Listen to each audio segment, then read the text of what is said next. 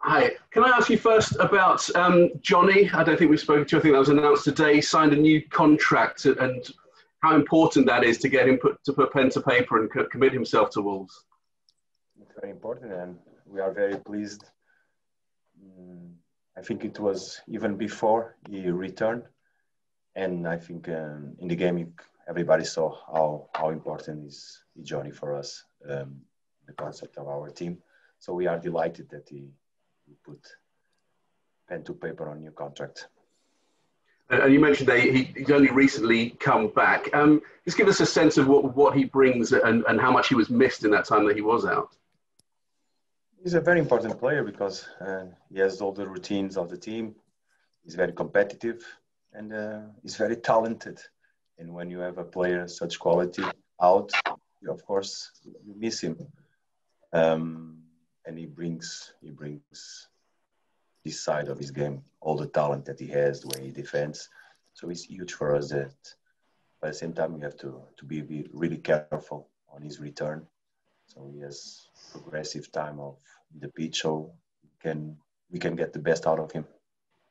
Is this still the case then that you're going to limit his minutes and make sure that he gets back in the way you have done? Yeah, of course, we have to be really careful on our decisions, but we are acting as planned, so everything is feeling good. So we'll decide. Can you give us a couple of updates on? I think Daniel Podence said that he's going to be out 5 to 6 weeks, and Willy Bolly didn't play the other day. Can you just give us updates on them and when you might expect them back? They are improving. They are doing treatment, but they are not available for probably these two games against Southampton. Definitely not option for us. So we expect him to get better and gradually return. But I cannot give you exactly time schedule on that. I'm sorry.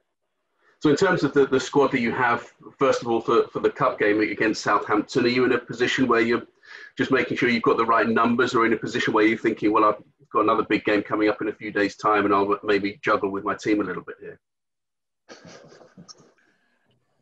Don't juggle. We decide. We look, we think, we know who is our opponent. We know that we're going to face on Thursday and then again on Sunday. It's a tight schedule. But we have players available, so we'll decide according to our plans.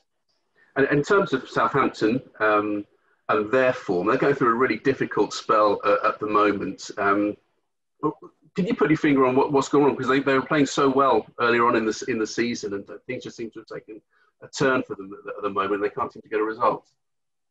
I think in all the teams we can see during this season, all the teams have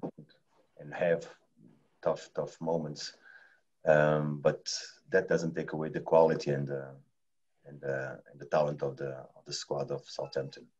We truly believe that we're going to face a very talented squad, a very good manager, and we have to look at our opponent because we know football, anything can change it from one game to the other. So it's a new game.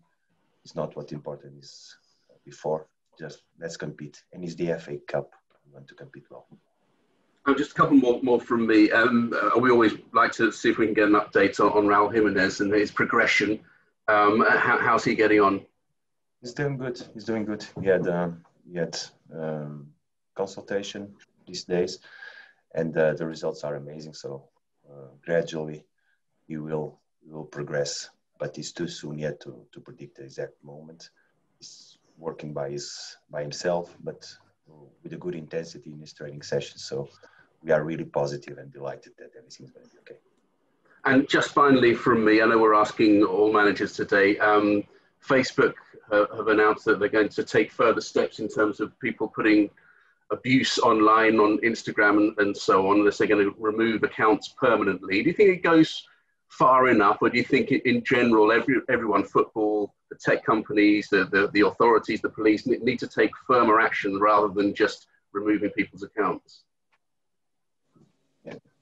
I support that all the measures to eradicate definitely and definitively these situations must be taken. But at the same time, it's a matter of realizing who's behind you never know who's behind this situation. So I truly believe that's a difficult job for the authorities to identify. But it's a problem that we live in society. So it's easier to hide yourself behind something and not show your face. So it's a problem that we have to try and solve it. But I don't see it coming too soon. Excellent, thanks. Sorry? No, I was just going to say that. Thanks okay. a lot. It's okay. And, I'll let someone else jump in now. Thanks a lot, Nuno. I appreciate it. Hi, Nuno. How are you? Hello. Just following on from that, really, how big a problem has it been at Wolves, players being abused on social media? It's not a problem of Wolves. It's a problem of society. It's a problem of our community. It's a problem of situations that we are living. Everybody's in lockdown at home, stressed. It's a major problem. I will try to do everything I can to eradicate, but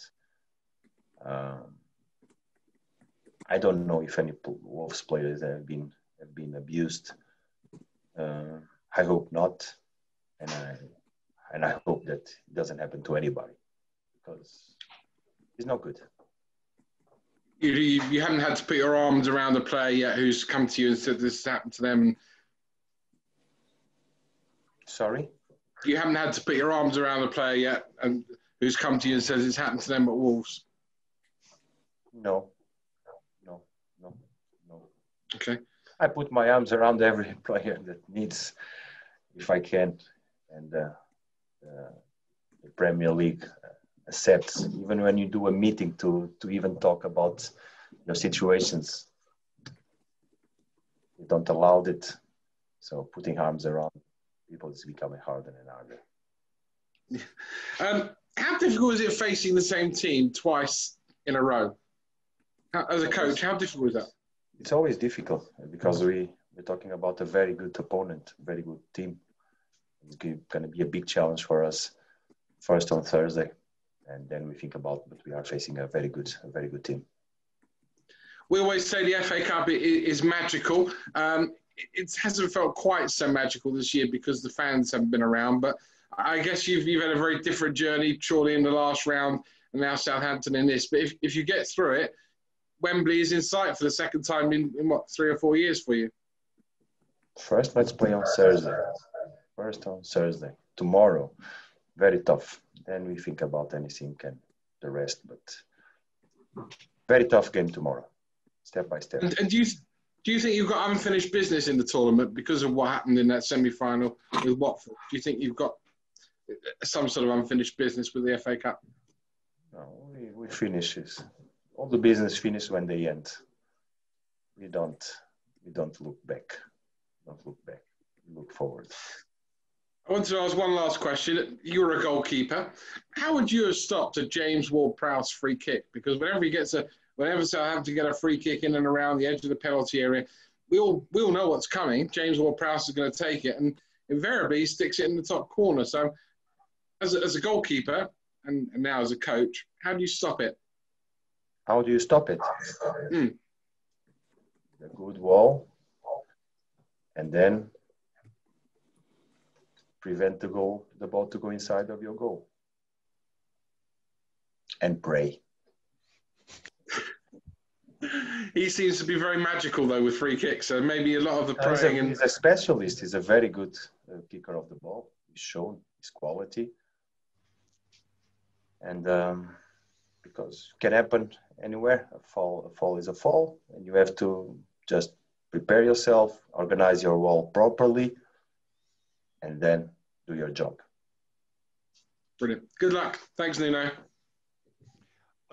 Nuno, good to see you. It was lovely to see Johnny back playing again the other day, and I know you've been building him up carefully for a long time and then played him for 45 minutes. I'm sure players, when they're coming back after a long time out, are really keen to get out and play. Are they receptive to being brought back slowly like that? They understand why, I imagine. They must understand, because that's why the decisions makers are here, the doctors, the people that really understands.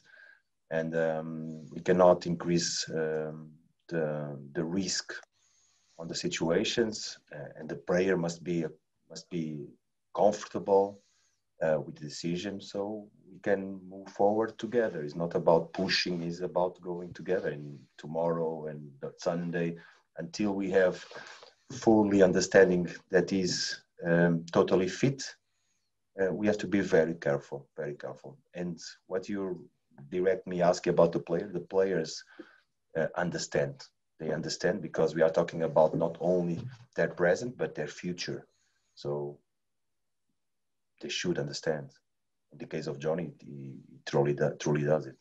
Yes, I'm sure he's obviously a very intelligent, mature player. So is that a combination of, you've obviously got a lot of sports science and the coaches and all the data, and then you talk to the player themselves and come to it, sensible decisions on that sort of thing. Is that how it works? Yeah, basically yes. Plus, the player himself has access to all the data. So yes, he can compare himself, what he does in the training session, what he did previous, the injury, how many Ks he do, the intensity, the high running, the load, and all these things. They have access to all this data. So everybody together is when we decide. I see. While they've been recuperating just lately, I know you've been able to keep them, as we've seen with some of the photographs that have come out, you've been able to keep them as part of the bubble and keep them close to the rest of the squad, even with all these protocols. That must have been quite tricky sometimes. Yes, the protocols are very tricky. And I think in the right moment, everybody will talk about that. But what's happening is it's really difficult, all the protocols. So we are delighted to keep on working. We are delighted to compete and allow people to see the games on TV. But at the same time, some things are really difficult to overcome, and tricky, and patience. The players are being really patient on the situation, cooperative with the situations, trying to follow. But at the same time, we have a team to prepare. We have things to do. But it was always our decision that the players that are injured, even if it's long term, always stay with us, to have them around, and then to at the same time allow them to have a safe environment that we can socialize and be together.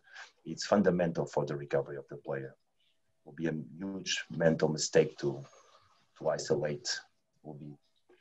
I cannot even think, so I will not even do it. I understand. Lovely. Thank you. Thank you. Hi, Nuno. I just wanted to do another quick check on the team news. Would I be right to assume that Ryan Ait-Nouri and Mark Howe are still unavailable at the moment? Sorry? Ryan Ait-Nouri and Mark Howe, are they still unavailable for the time being? Would I be right to assume? Marçal. Thank you. My apologies. I was listening to you and I said, Mark? I don't have a Mark. A soft C, right? Good to know. Yeah, they are getting better. They are getting better. Ryan is available to join the squad tomorrow. Marçal not yet. Okay, and nothing else fresh on the injury front from the last game, no? I think we have enough problems already. Yeah. All right. Cheers. Much appreciated. Thank you. Any other broadcast questions for today at all? Jake? Hi, Nuno. It's Jake here from ITV. Hope you're well. First of all, Nuno, how highly do you regard the FA Cup as part of your season? It's the next game. The next game is always the more highly rated game in our lives. And do you see it as an opportunity to get into Europe? Tough game tomorrow, very tough game to go. And this is what we have to think, focus on our tasks tomorrow, because it's going to be a very demanding game for us. And what challenges will Southampton possess?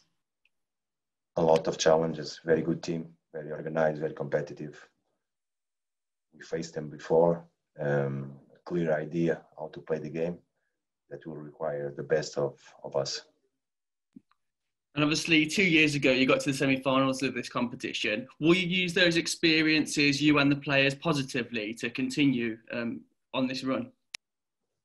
We can take experiences from all the games, not only the good ones and the good moments. The bad moments also teach you a lot. So it's getting all this experience and ready for tomorrow.